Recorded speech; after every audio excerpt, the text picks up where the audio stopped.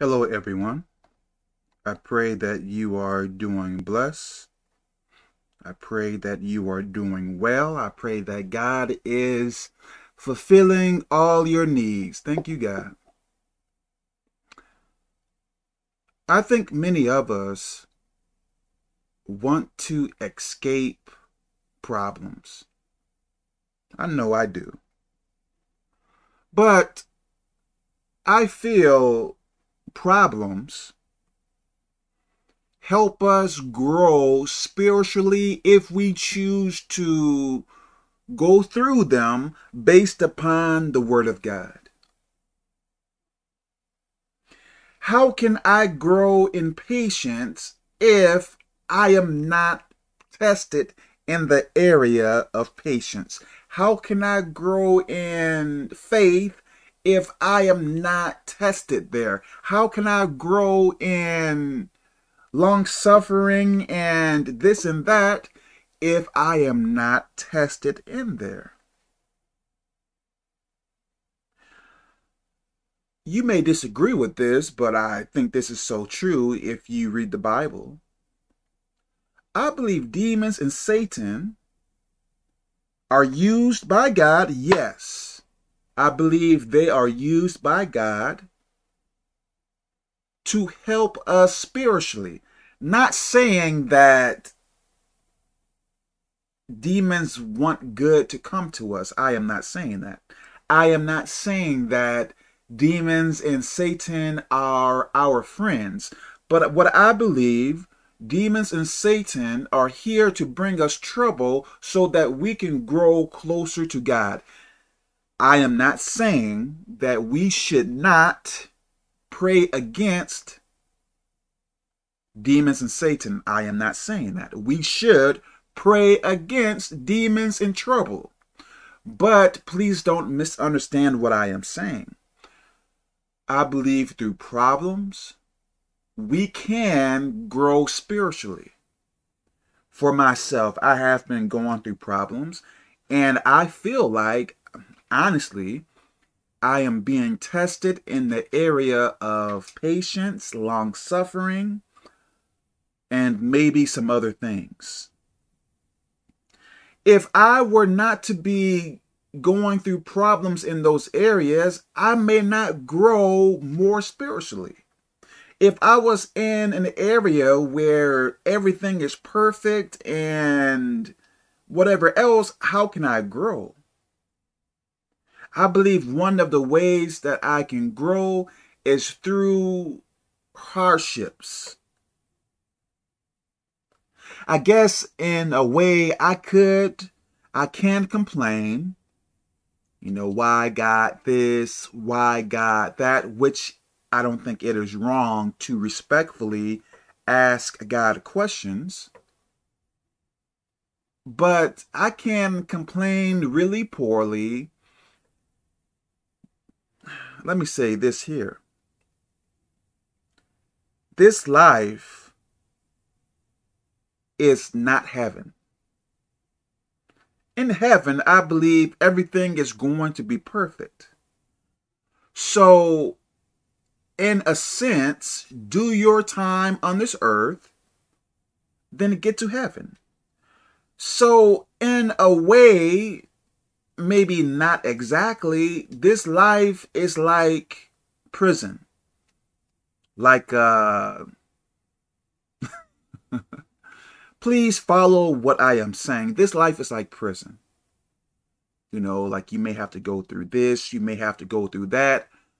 But after you pass this prison sentence, and if you do it the right way, I believe you can get to somewhere where there will be no more trouble.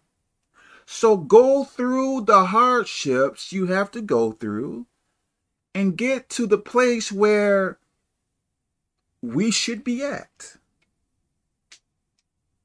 This is one of the reasons why I think it is important to stick as close to Jesus Christ as possible, because I believe life is a test.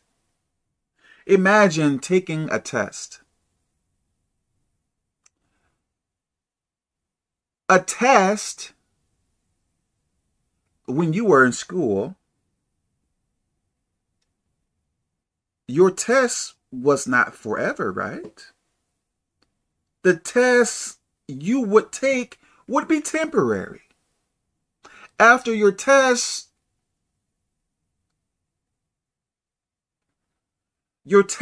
were temporary. I believe this life is a test. Testing our words and behavior. Testing us, I believe, according to the Bible. So once we pass from this life, depending upon how we test it in this life, I think it is going to, I believe, based upon how we perform in this life, determines where we are going to go in the next life. So pass the test. And I believe that you get credit for effort. Truly effort. Not saying I am trying, Kevin, I am trying. No, truly place an effort. I used to think in the past that living for Jesus Christ is so boring and so restrictive, and God should not require so much and blah, blah, blah, blah, blah. But as I grow more in Christ, as I mature more in Christ, you can have peace, happiness, and security in Jesus Christ.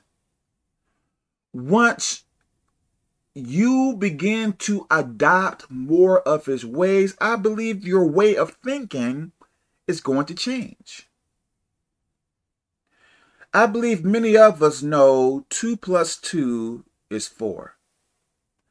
But because, to make this easy to understand, but because you were in darkness for so long, you may have thought 2 + 2 is 6. So what I am trying to say, when you are in darkness, your way of thinking is off. I'm trying to tell you, I believe most of the time when you are in deep sin and darkness, as I was saying, I believe your thinking is off. So your understanding of God is clouded by darkness.